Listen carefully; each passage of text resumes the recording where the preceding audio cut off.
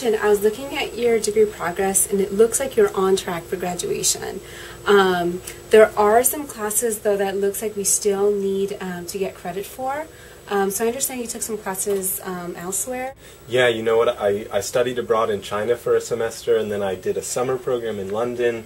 I've taken some classes at some different community colleges in San Francisco and Tahoe, and then also took a few classes at Cuesta, so just haven't gotten all the transcripts yet. Okay, great. So it looks like we just need to get the transcripts and you're graduated. Wonderful.